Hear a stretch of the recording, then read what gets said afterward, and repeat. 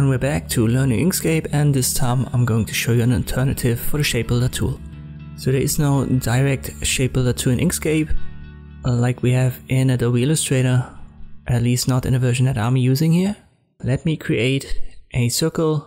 I'll hold Ctrl and drag that, then right click duplicate or simply press Ctrl D. Let me give the second one a different color. I'll copy that, pressing Ctrl D, click on it again, rotate it holding Ctrl. Let me give that a stroke by holding Shift and clicking on the black swatch.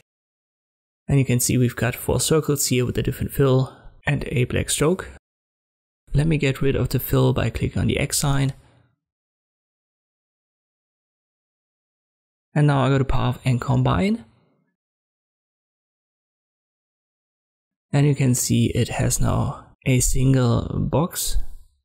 Then I drag a rectangle on top. It must have a fill, so give it a fill. The stroke doesn't matter, and it must be below the shape. So use the top menu to put it to the bottom.